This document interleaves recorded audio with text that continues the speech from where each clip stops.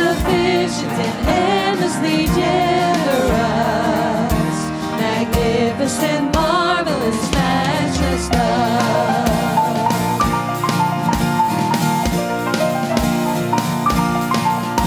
Creation is brimming with thankfulness, the mountains exultant they stand, the seasons rejoice in your faithfulness, all life is sustained by your hand. You crown every meadow with color, you paint every shade in the sky. Each day the dawn breaks as an encore, magnificent, marvelous, matchless love. How great, how sure, His love endures forevermore. Magnificent, marvelous, matchless love.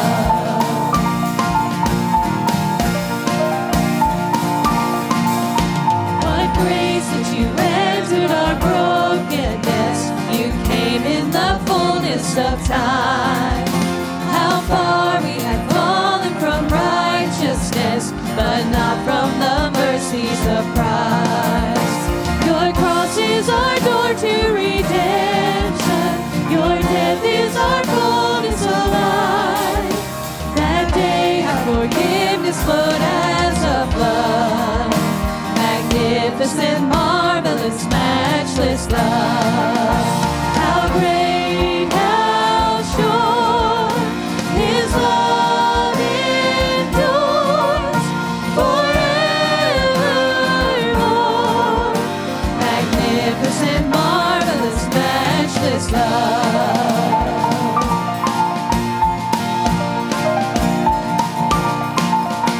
United in your resurrection, you lift us to infinite heights. Would anything sever or take us from magnificent, marvelous, matchless love? How great, how sure, His love endures forevermore. Magnificent, marvelous, matchless love. How great, how sure, His love endures forevermore. Magnificent, marvelous, matchless love.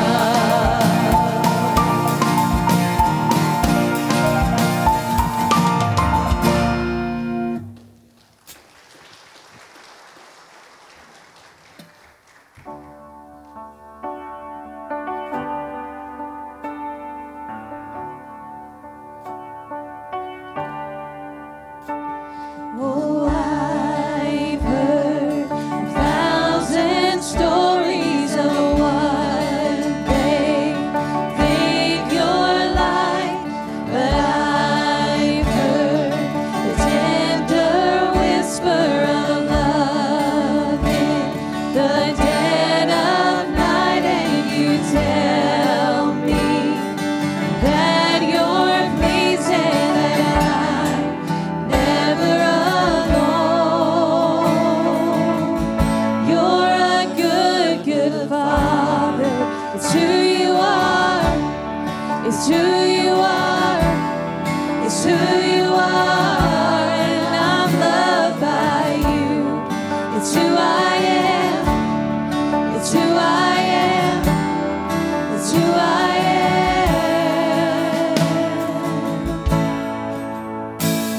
Oh, I've seen many searching for answers far and wide, but I know we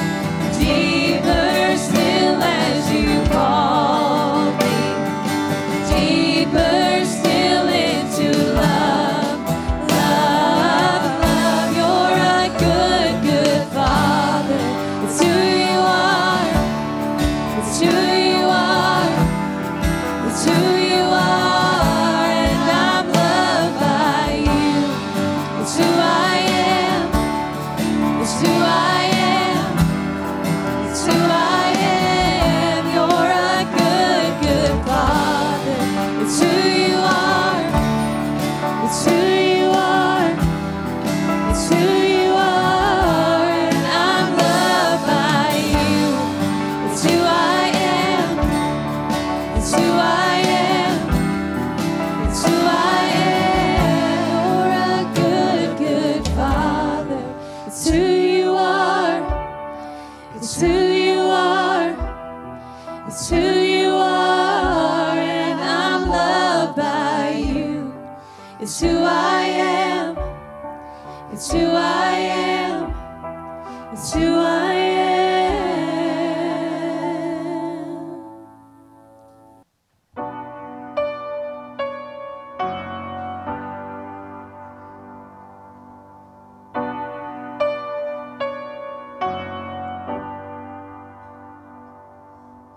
No one's born with a broken heart.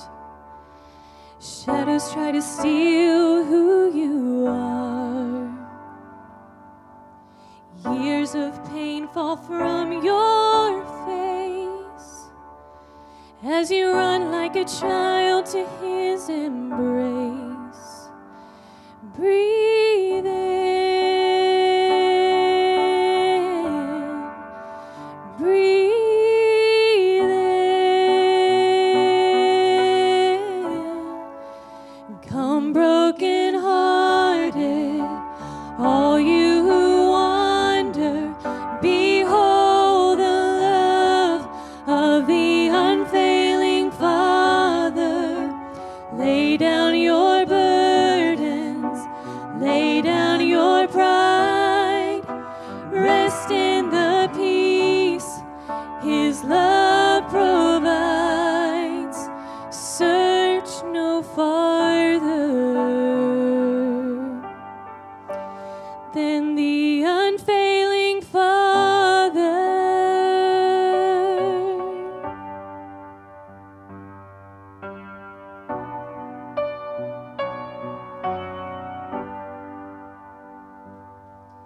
As sons and daughters of His peace, the stewards of these mysteries,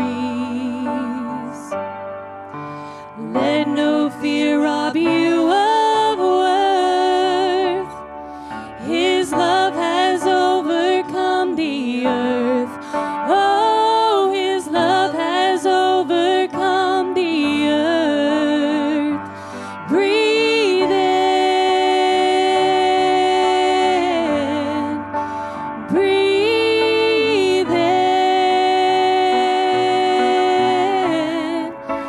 Come broken hearted, all you who wander, behold the love of the unfailing Father. Lay down your burdens, lay down your pride, rest in the peace His love provides. Search no farther than the unfailing Father, than the unfailing Father. Breathe in, breathe in.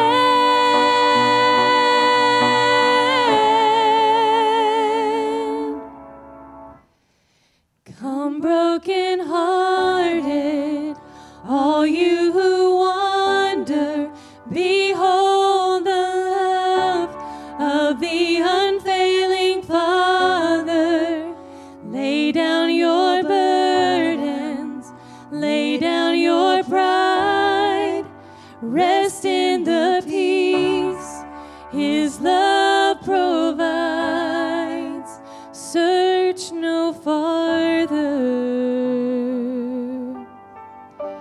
than the unfailing Father. Search no farther than the unfailing Father. today being Father's Day, what I want us to do is look at a story during one of the scenes of the life of Jesus about a man who was a father who had all the right priorities. So today we're going to look at a dad with the right priorities. In our world, it's easy to have misplaced priorities and to major on the minors and forget what is most important. But here was a dad who had all the right priorities. So let's look at this story beginning in Luke chapter 8, and I'm going to start reading in verse number 40. Luke 8, verse number 40. The Bible says, "And it came to pass that when Jesus was returned, the people gladly received him, for they were all waiting for him. And behold, there came a man named Jairus, and he was a ruler of the synagogue, and he fell down at Jesus' feet and besought him that he would come to his house. For he had one only daughter, about 12 years of age, and she lay dying. But as he went, the people thronged him." Now, there's kind of a parenthetical story inserted. It's a story within a story. Drop down to verse number 49, and you'll pick up the story that we started. Verse 49. "While he yet spake, there comes one from the ruler of the synagogue's house, saying to him, Your daughter is dead. Do not trouble the master. But when Jesus heard it, he answered him, saying, Fear not, believe only, and she shall be made whole. And when he came into the house, he allowed no man to go in except for Peter and James and John and the father and the mother of the maiden.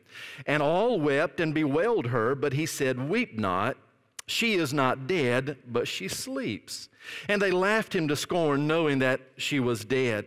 And he put them all out and took her by the hand and called, saying, Maid, arise. And her spirit came again, and she arose straightway, and he commanded to give her food. And her parents were astonished, but he charged them that they should tell no man what was done." So may God add his blessings today as we look at a dad with the right priorities. Luke chapter 8 is what we call a loaded chapter. It's got to be one of the greatest chapters in all of Scripture, certainly one of the greatest chapters in the New Testament, as it chronicles a number of important scenes in the life of Jesus. It is here in Luke chapter 8 where Jesus gives the story of the parable. It's the parable of the sower and the seed. You remember that story? How he says that a man goes out into his field and he scatters seed, and he says some of the seed falls on good soil and some of the seed falls by the wayside. Some of the seed falls upon stony ground, some falls among the thorns. And as he interprets this parable for us, he says the seed is the word of God as it is broadcast, and the soil is the heart and the life of the listeners.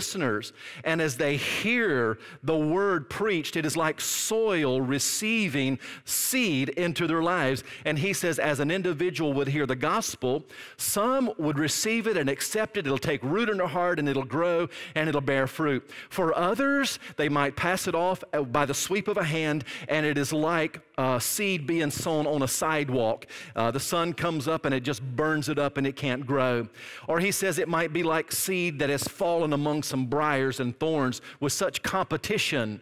The good seed in the soil can't seem to take root, and in just a little while, though they may receive it to start with, the things of the world kind of choke it out. So that is one of the greatest parables in Jesus' earthly ministry, that really about what he's saying is about 25% of the people exposed to the Word of God. Now, this is not hard and fast, but relatively speaking, about 25% are going to be that good soil.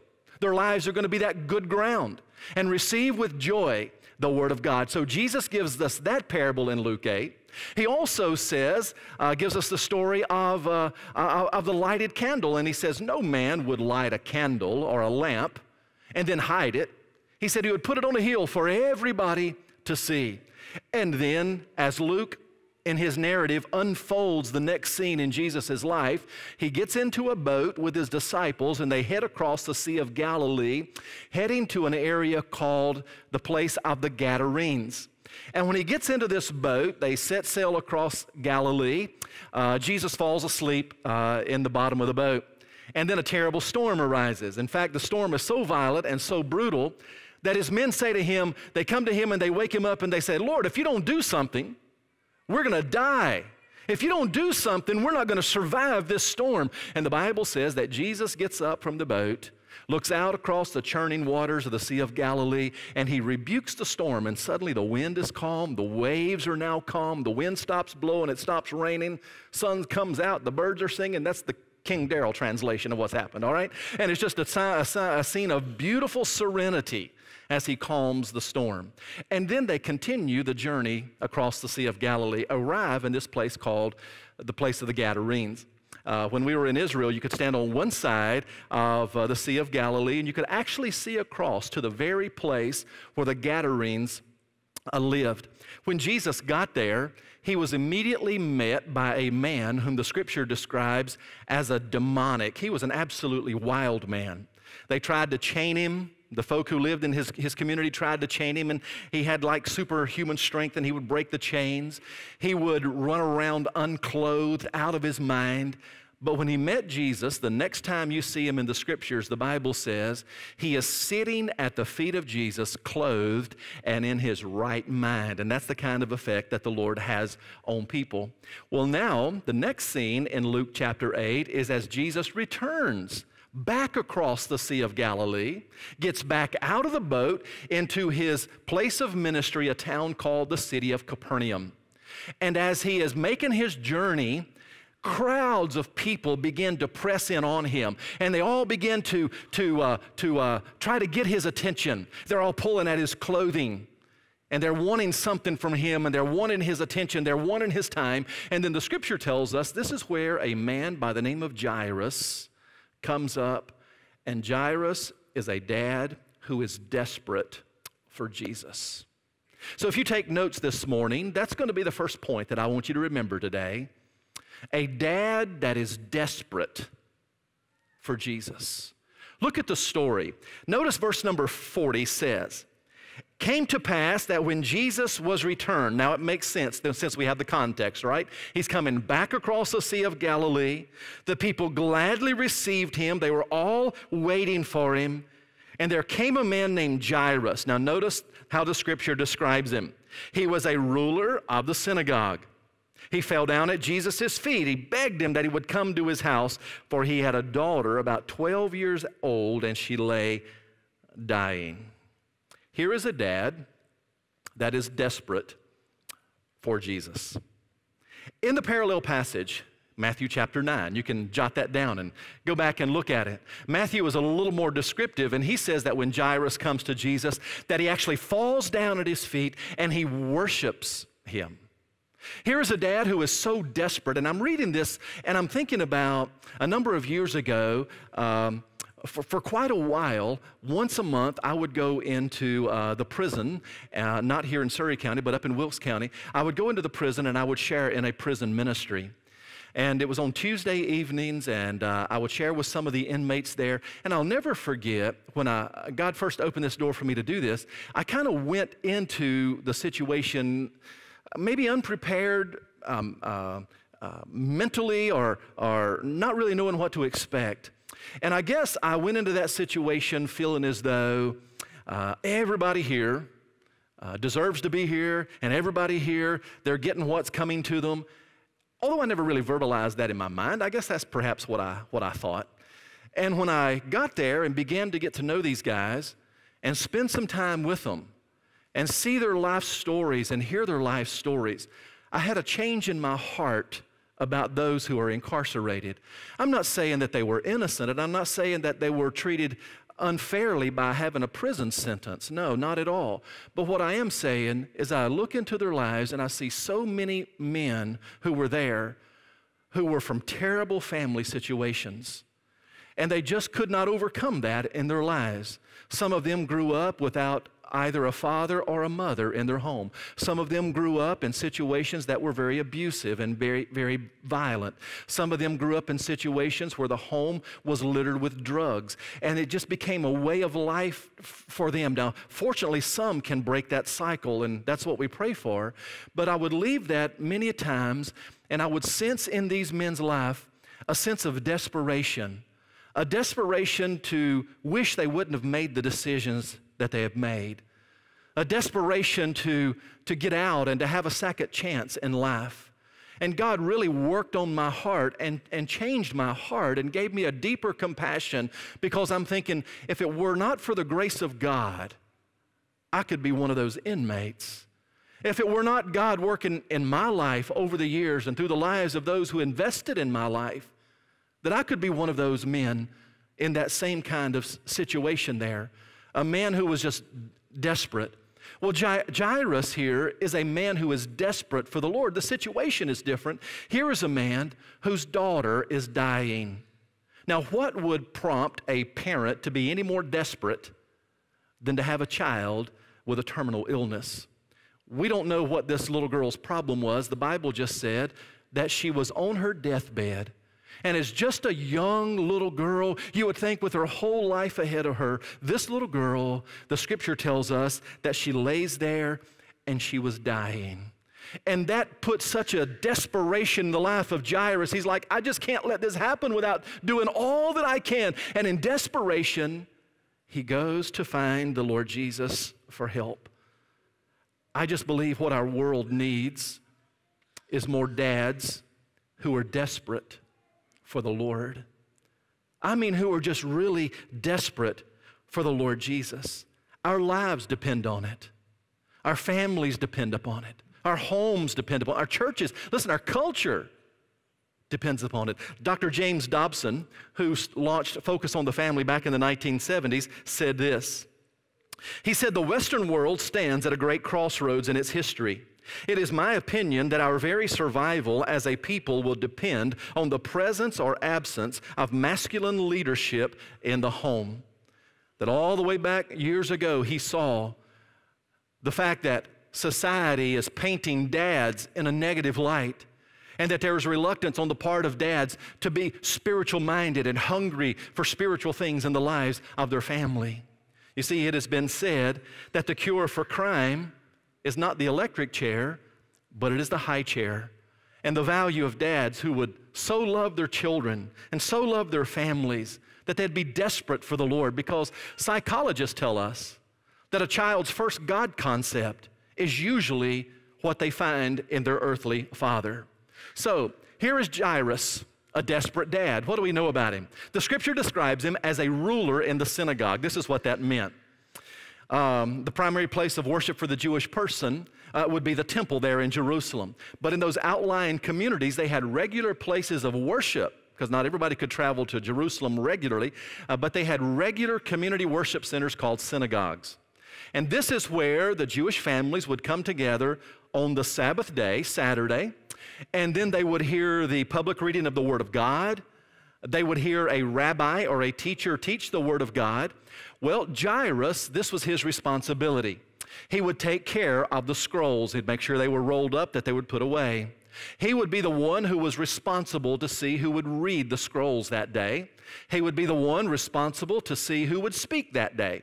So here this man, a ruler in the synagogue, was well known in the city of Capernaum.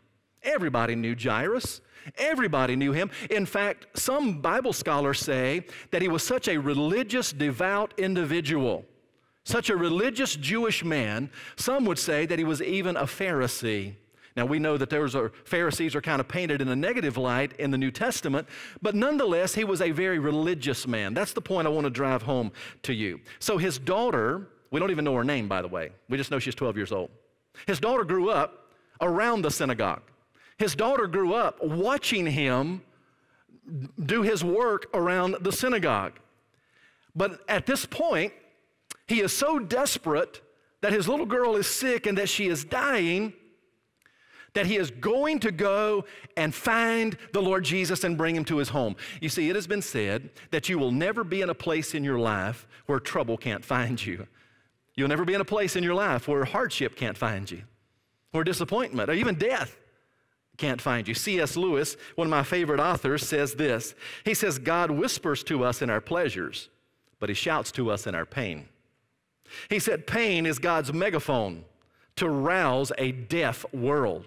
It was certainly God's megaphone in the life of Jairus because it moved him to action. And he's like, I've got to go find some help for my daughter, the apple of my eye. My sweet little 12-year-old daughter is lying on her deathbed. I don't know how much longer she's going to live, and I've got to find somebody that can intervene for her. And of course, he'd heard about Jesus. He heard about the miracles that he had done. Perhaps he had already gotten wind of what took place with the demonic of Gadara and how that man was transformed from a wild man into a man who wanted to follow Jesus back to the town of Capernaum, how his life was radically changed. So Jairus no doubt had already heard those stories about him. And he thought, if Jesus can do something like that for that wild man, perhaps he can help my daughter get well. So in desperation, he gets up and goes to find him. Now notice this. He doesn't send his wife and say, honey, this is a spiritual matter, and I'm going to delegate the spiritual matters to you. You go take care of that. I'll take care of paying the bills and working and bringing home the bacon and paying the check, writing the checks and doing all of that. You take care of all the spiritual things. He doesn't do that. He doesn't send a friend out to find Jesus. He doesn't send a servant out to find Jesus. But the Bible says he gets up, and in a heart of desperation and an act of desperation, he goes out to find the Lord. Look in verse number 42. And as he gets near him, the Bible says, as he went, talking about Jesus, the people thronged him. In my mind's eye, I can just see all of these folks kind of crowded around the Lord. One translation says, the crowds almost crushed him. And then suddenly, and you don't see this very often in the scriptures, but this is interesting. When you finish with that verse, it's almost like a parenthetical interruption of the flow of this story. What would you expect Dr. Luke to record as he's talking about Jairus going to find Jesus? You would expect him just to continue to stay on this same theme, right? But that's not what he does. Right in the middle of Jairus coming to find the Lord, there is an interruption that starts in verse number 43 and goes all the way down to verse number 49. It's a story within a story. And this story within a story was this woman who had a hemorrhage of blood coming from her body for the last 12 years. And the Bible says that she had spent all of her money to try to get healthy again. She had liquidated all of her assets. She had emptied her bank account. She had cashed in her 401k, everything that she could do to try to raise enough money to help herself get well. But the Bible says she didn't get any better. She only got worse.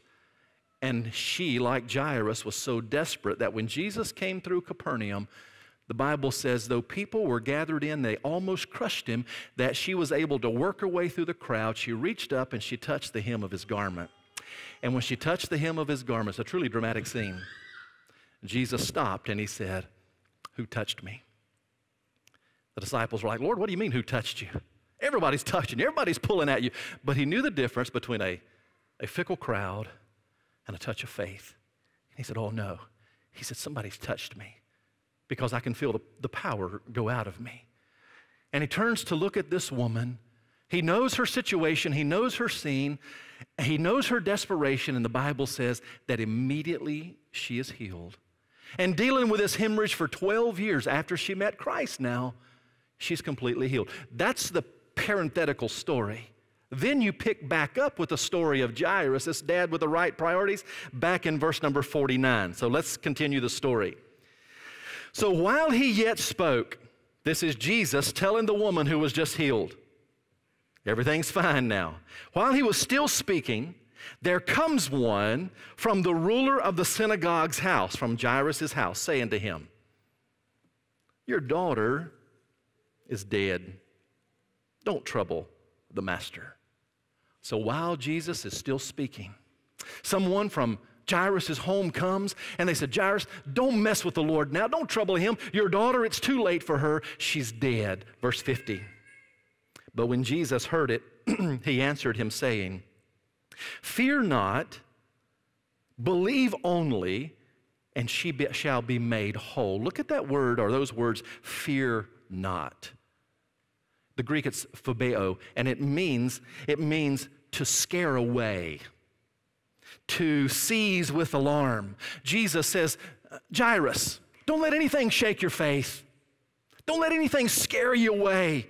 You came out here to meet in desperation, and now don't leave defeated. You see, one of the greatest examples, I think, as a dad that we could leave our children is to be a dad of consistency. To be a dad that is not easily frightened off by the troubles of life. You see, for some people, listen, some people go through such difficulty that when they go through trials, they may feel as though they're being picked on by God, or that they've done something that now God's punishing them, or that God doesn't care about them, or He wouldn't put all of this on them. And what they do is they recoil from that, and they kind of play the victim card, and they blame God for the troubles of life. On the other extreme, you have maybe folk who might have it all together in life, so it might seem. They may have good health, they may have good positive relationships, they may have money in the bank, they may be financially secure, and everything couldn't be going any better for them. And because things are going so swimmingly, they're of the frame of mind that, God, if I need you, I'll let you know, but don't interrupt my life while things are going so good for me. Neither of those extremes reflect that of a dad with right priorities. What God wants from dads is men who are trustworthy and reliable, who are not intimidated by troubles or hardship, men with backbone, who want to serve God and make a difference for the Lord. You see, one day, dads, your daughter's going to grow up and she's going to look for a man, and she's going to need to know what kind of man to look for. One day when our sons grow up, he's going to marry a woman, and he's going to need to know how he's supposed to treat his wife. And one of the ways he will understand that is by watching how you've treated your wife over the years and watching how you have interacted with women. So let's model to our children a dad that's desperate for Christ. Not only desperate to know Him, but notice the second thing, a dad who's desperate, or not desperate, but determined to bring Jesus home. Look in verse number 41. If you'll go back to verse 41, the Bible says that Jairus fell at Jesus' feet and he asked him that he would come to his house. If you go down to verse 51, you'll see that Jesus actually does that when he came into his house. And remember, everywhere Jesus goes, there's this crowd of people around him. And here's this one man, Jairus, unlike any other. He has a reputation of being a religious leader in the community, Jewish religious leader. And at this point, the popularity of Jesus was beginning to wane because there were some critics of Jesus saying, oh, he goes to eat with people who are sinners. Some would call him even a glutton and a winebibber. And he said some people would even say that he cast out devils by the power of the devil. And they were really criticizing him. So for here to be a religious man with such a heart of desperation that he would go to Jesus and invite him into his home would put Jairus in a very uncomfortable predicament. It's kind of like, it's one thing to go here and preach, right? It's another thing to bring him to your home. It's one thing to go hear the words of wisdom that he imparts, but it's another thing to say, I would like this man to come to my home and help my daughter. Because really, it was a compromising situation now for Jairus to do this. He was a well-respected individual in the community. He was a leader in the Jewish synagogue. And what was he doing? Putting his reputation on the line to be associated with the Lord. Putting his reputation on the line to ask Jesus to come to his home. But here is a man who was determined. He was determined that if there's anything that'll help my family, it is to bring Jesus to my home. You know, it is so important that our children and our families know that in our home, we not only love, say, sports in our home, or we not only love video games in our home, or we not only love movies in our home, or we not only love fishing in our home, or traveling in our home, or whatever it might be, the top priority for any father, and any mother for that matter, is to make sure the family knows we want Jesus in our home. It's a good place for an amen, by the way, church. That we want Jesus in our home, that he's not just a guest who shows up every now and again, that we don't just hang his picture on the wall, and that's about the depth of it, that we have a Bible in our closet, that we take it out on Sundays and blow the dust off and pull the pages apart that are stuck together, then we put it back up there at the end of church on Sunday and don't touch it all week. No, what we really want is for our families to know that Jesus is not just a guest in our home, but he's the Lord of our home.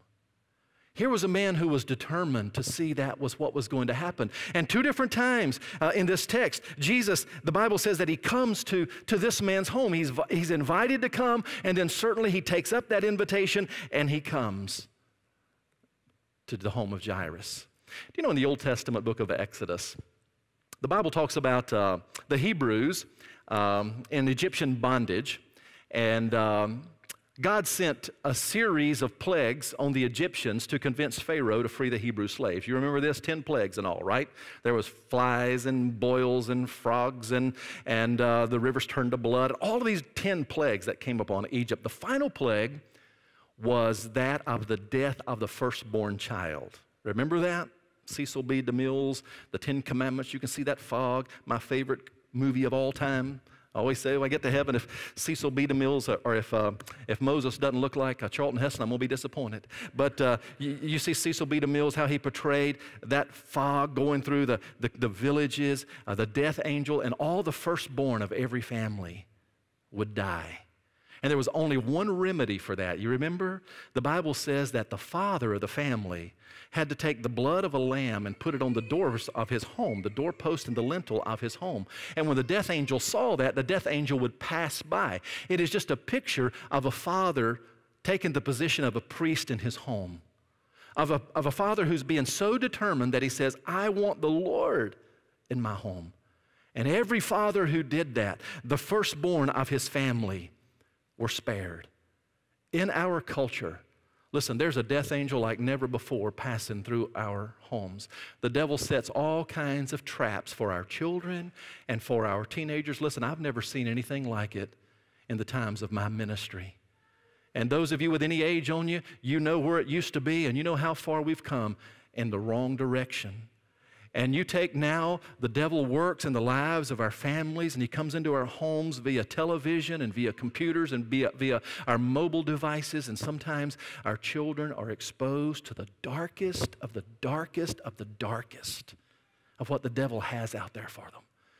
And what God wants us as dads and men to do is to be that sentinel, to be that guard, to be that priest in our home, to say, this is my home that God has put me in charge of, and I'm going to draw a circle around my family and to do what Joshua says, as for me and my house, we're going to serve the Lord. Amen, church? And be determined and don't let anything sway you from that. That's what Jairus was going to do. He's like, Lord, my daughter's going to die. All of our families are that shape.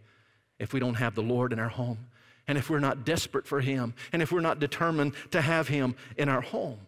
Acts chapter number 4 records a scene just a few weeks after the resurrection when the disciples are at the temple in Jerusalem, and the Bible says that they heal a man that had been crippled from his birth. You remember this story?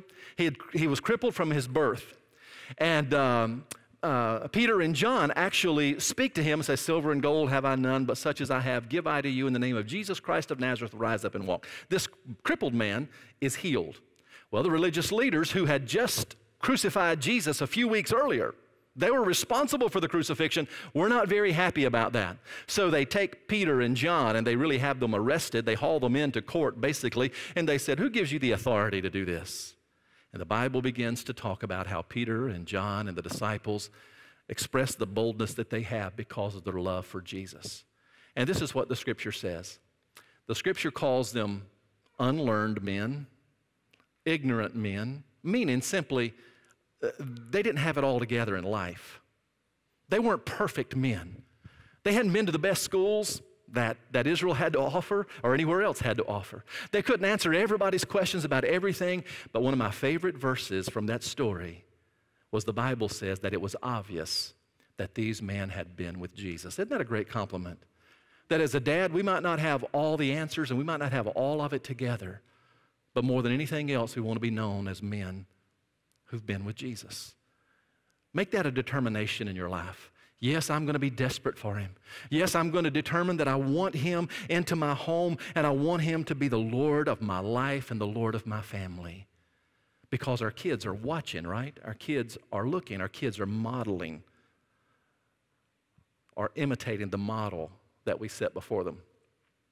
I read the story of a little boy, 6 years old, went with his grandfather to play golf on a number of occasions, and grandfather trying to teach him a few things about golf. And one day, all the family was together in the backyard for a backyard barbecue. And this little 6-year-old boy, he had out his plastic golf clubs. You know, you see those little plastic golf clubs that kids have with a big driver on the end of it and plastic golf balls. And this little boy, he's in the backyard, and all of the family and extended family are having a cookout together. And this little boy takes the golf club and he starts hitting it on the ground. He says a few bad words and then he throws it as far as he can throw it. And his parents are mortified and they said, "What are you doing?" He said, "I'm playing golf like Grandpa does." Listen, they're watching, aren't they? They're watching our lives. Be determined to try to live a godly example in front of our kids and to bring the Lord into your home. Let him be the Lord of your home. So you see Jairus, he was a dad who was desperate for Jesus. You see Jairus, a man or a dad who was determined to bring Jesus to his home. Finally, I want you to notice that he was a dad who was dedicated to introduce his family to the Lord. Verse number 51. Jesus, in verse 50, says, "Don't be afraid, only believe. Your daughter, she's going to be made whole." And when he came to the house, he allowed no man to go in except Peter, James, and John, and the father and the mother of the maiden. And all wept and we wailed her, but he said, Don't cry. She's not dead. She's only sleeping. Now remember this, please, that when Jesus says that she's sleeping, he does not mean by that this little girl is somehow soul sleeping. No, the Bible says to be absent from the body is to be present with the Lord. And when a believer dies, we immediately go into the presence of our Creator. You remember what Jesus said to the thief on the cross? "Today you'll be with me in paradise." Isn't that right? So immediately we go to the Lord and be with the Lord if you're a Christian when you die. So what is the Lord saying here? He is simply likening death to sleep, meaning that he is saying to Jairus, don't be afraid. Don't be afraid. Don't let anything scare you away because your daughter, it's like she's just sleeping. We don't fear going to sleep at night because we know we're going to wake up in the morning. We go to bed tired. We wake up rested. We go to bed after a hard day's work. We wake up strengthened again, ready to go work again. That's what Jesus pictures death like for the Christian. That death will come my way one day, and there will be a pallbearer somewhere that will put the sheet over my head and say, he's gone. But like Billy Graham said, when that happens, I will never be more alive than at that moment because you're with the Lord and your presence is with him. Just the body would remain here. And Jesus is saying to Jairus, remember, he's so desperate. My daughter's going to die, and now he gets the word that she did die. The blood is drained from his face. He's standing there kind of catatonic, not knowing what to do. And Jesus said, don't worry, Jairus. She's just sleeping. She's just sleeping. Now notice what he says. Look in verse 53. If you're listening, say amen. And they laughed, and knowing that she was dead, and he put them all out, and he took her by the hand. And he said, maid, wouldn't you just love to have been a part of this scene? Maid, arise. Verse 55. And her spirit came again. And she arose straightway, and he commanded to give her food. That this is a whole episode that was motivated by the love that a father had for his daughter. 12 years old.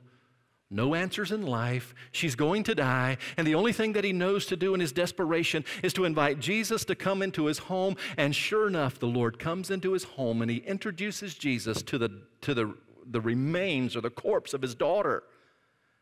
And Jesus, with a solution for even the problem of death, takes her by the hand and says, maiden, arise. Life comes back into her.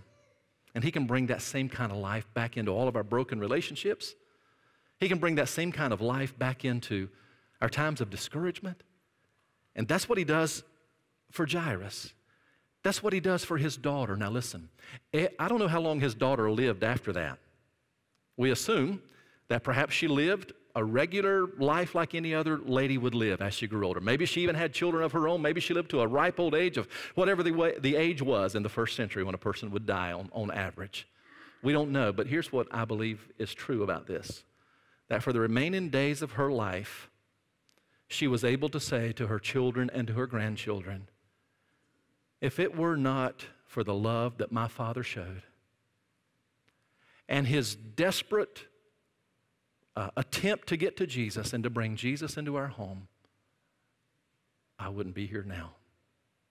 And she was able to say to her grandchildren as she got older, it was the difference that my dad made in my life because he brought Jesus into our home and he introduced Jesus to our family. I'll tell you, that's a lasting legacy, isn't it? You remember the story of the prodigal son who took his inheritance and he left his father at a young age and he wasted all of the resources that his father was planning on giving him upon the father's death. The young boy wanted them while he was young enough to enjoy them, and he took everything and he just wasted it. And when he found himself flat broke in the pig pens of life, he said, I've got to go back home. And when he goes back home, he finds the father who had been waiting for him all of this time. And the scripture says, it's really a dramatic scene, that while the dad saw this young boy a long way off, he runs to him, puts his arms around him, he embraces him, and he says, this is my son who was dead, and he is alive. He was lost, and he's found. And he said, go get the best robe I've got and put on him. Put a ring on his finger, put shoes on his feet. Kill the fatted calf because we're going to have a party. And really, in the context of the prodigal son's story, the context is really this. It's a celebration, not so much that the son came home, but it's a celebration of the grace that the father had extended to this little boy, or this young boy, to welcome him back. So it was as though the father is saying, we're going to celebrate this because my son, I'm welcoming him back into our family. That is the love of a father who never gives up, never throws in the towel on his family, but is determined and is delighted and is dedicated to bring Jesus into their home. Perhaps you heard the story of the dad and his son that had been estranged from each other and they had not spoken in quite some time. The son ran off and perhaps years had even passed and they had never spoken again. And one day, the dad had just a desperate attempt to reach out to his son.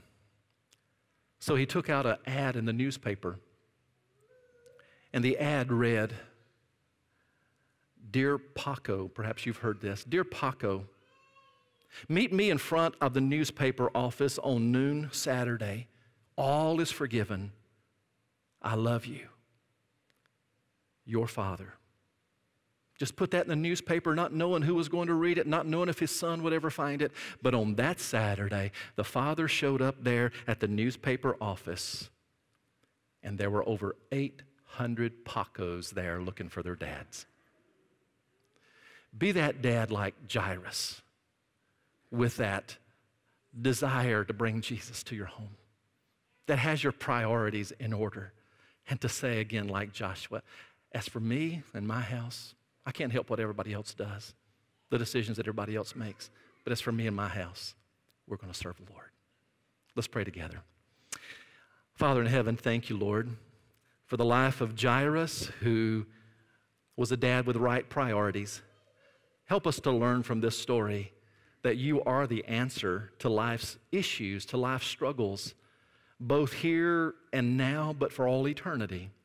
God, again, we thank you for the moms and dads, both who are here today. And I know that it's not easy being a parent. But God, would you empower them and bless them and give them great grace as they leave their handprints upon their children. As we have this time of invitation, Lord, maybe there's a parent here today and they just have a burden on their heart. They want to come and say, Pastor Darrell, I want you to pray with me that God would just help me during these days. Or, Lord, maybe they just want to come and silently pray. Maybe others here today, Lord, who want to unite with our church family and say, Pastor Darrell, I believe this is a place God is leading so I can be involved in a church home and a church family, and I can serve God through a local congregation. I pray they would come.